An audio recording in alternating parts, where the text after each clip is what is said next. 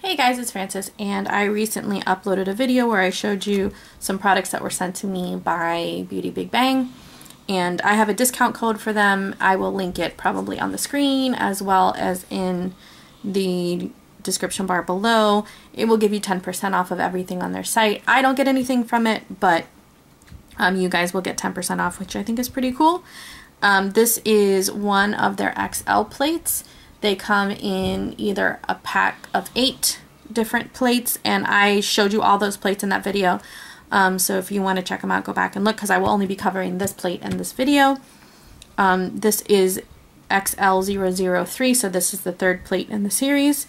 And as you can see, it comes in a paper cover, like this one, a sleeve. So all the sleeves are different. Most of the sleeves are different, and they're beautiful. It's got their Instagram information on the back, and it's also got all of their information on how to stamp here, although I don't think it's very easy to figure out how to stamp by looking at instructions like that. These are exactly the same size as a Born Pretty plate. You can see they're backed in much the same way. I will show you the back of the other one in a second. Born Pretty plates, Bundle Monster plates, Queen plates, they're pretty much all the same size. So it's going to fit really well in one of those holders. Here's a look at the back of the plate. It's got the name on the back, Beauty Big Bang stamping plate, and it's got their website on the back in case you forgot. And it comes with this blue protective film on it, which I'm going to remove.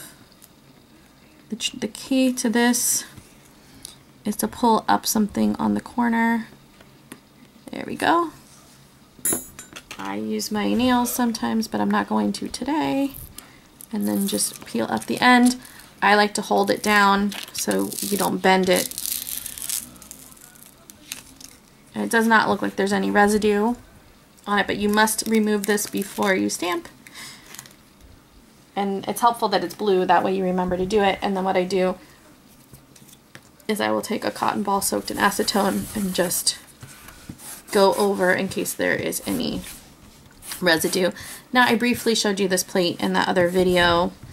I'm going to go over it again, but this one is very floral, very whimsical, very, not whimsical, but very ethereal, kind of earthy.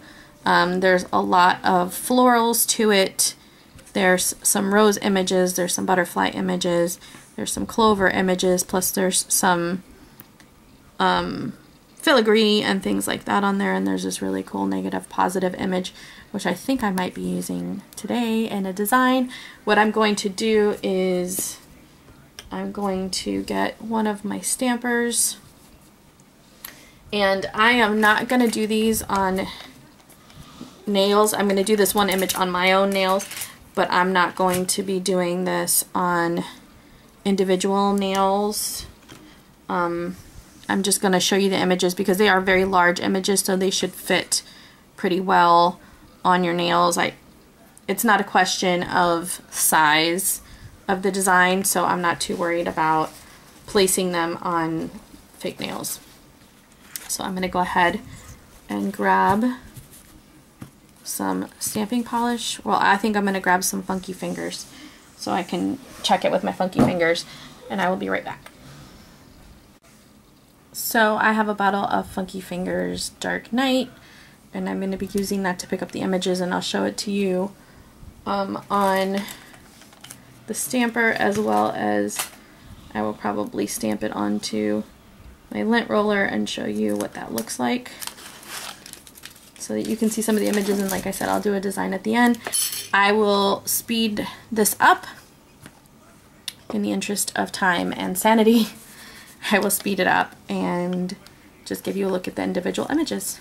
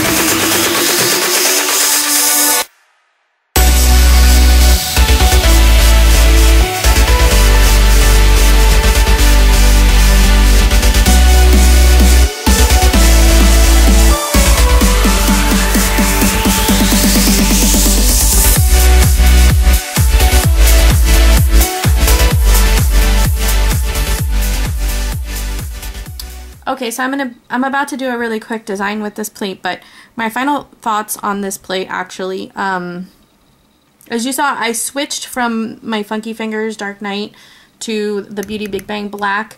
I just think the nature of this plate, it's actually really well etched, but there are some really fine lines. You can hear the etching.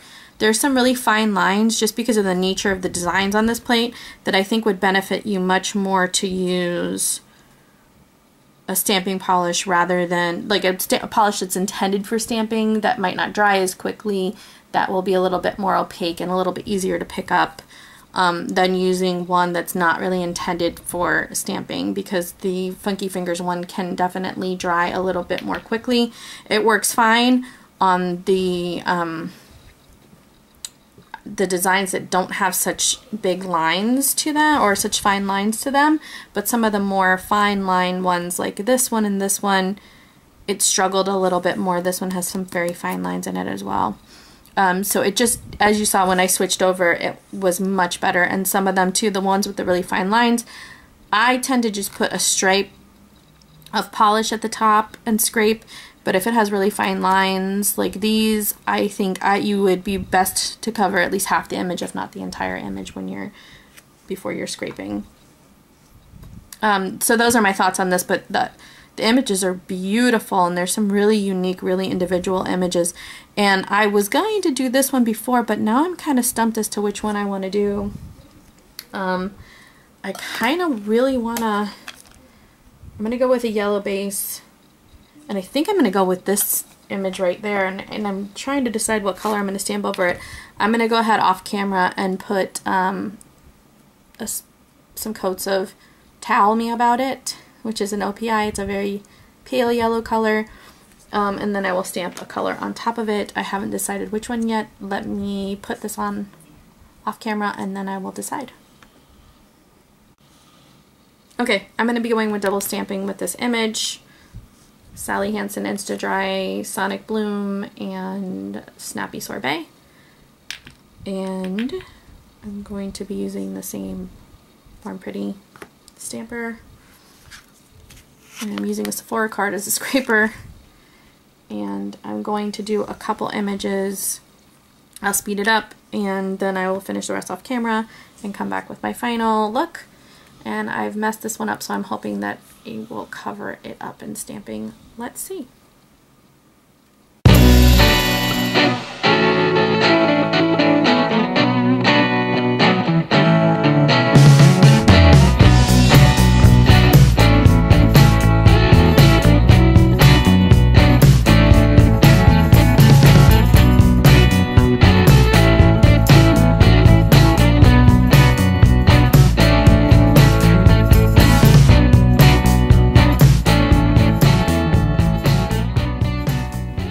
Of course, I would try to double stamp this image. This is not the easiest image to double stamp just because of the nature of the image.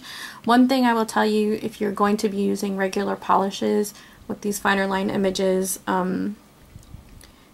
scrape lightly, pick up lightly. So what I did was a soft rolling motion, and it picked up way better than trying to push down too hard on the image. And this was the look that I came up with.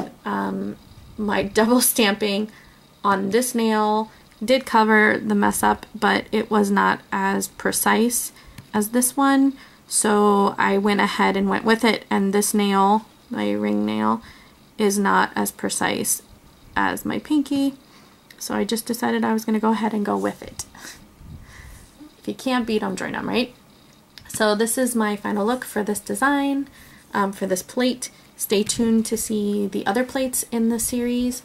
I will put somewhere and link the other reviews that I have done for these plates in the comments, not the comments, in the description bar below. And make sure that you subscribe to see the rest that are coming up. Thank you for watching. Thank you for spending your time with me, and I will see you again next time. Bye!